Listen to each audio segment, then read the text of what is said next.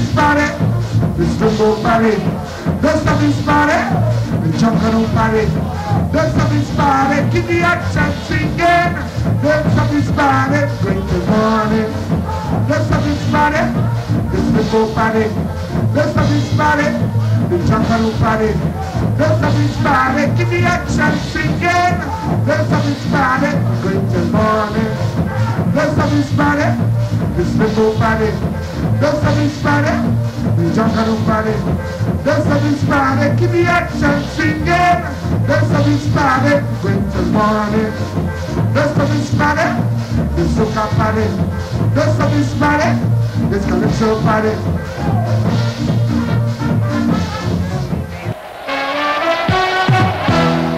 This bud's for all the guys who keep the action from getting out of hand. This bud's for you, for all you do. The king of beers is coming through. Yeah, just for you, that distinctively clean, crisp taste that says Budweiser. For all you do.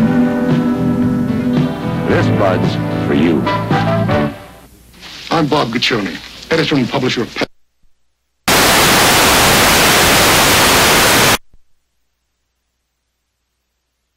Fantastic fighter. He's a young fellow because he lost one fight.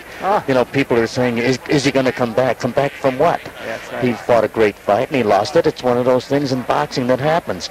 But I have a lot of confidence in Hearns, and I think he's capable of going all the way and winning some more titles again. Very, very true. Incidentally, speaking of referees, David, the referee is going to be Jay Edson of Naples, Florida. He's been around a few times. I think he's refereed, you know, more than 40 or 45 World Championship fights. Yes, he has. He's very experienced, and he's been all over the world refereeing fights. And one thing we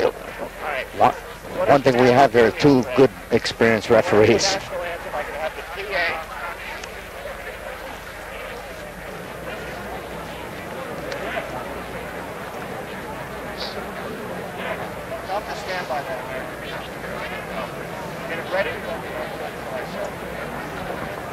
Randy and Davey, did you see Singletary and Hearns during the week? No, I saw a little bit of Tommy Hearns, and he looked very good. How about you, Davey? No, I didn't see either one of them in training. Not at all. Well, we know that Hearns is a dedicated fighter.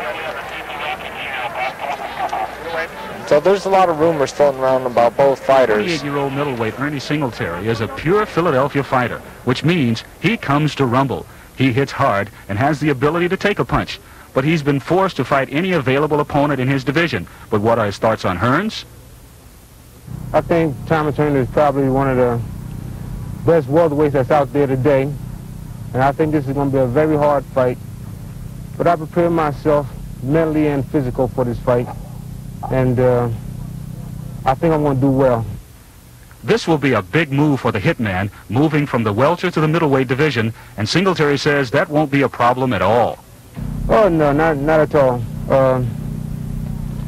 You know, he's been able to eat, drink, and do exactly what he wanted to do. I had to maintain my weight, but I don't think it's going to be any problem because once we get into the ring, it's just going to be two fighters.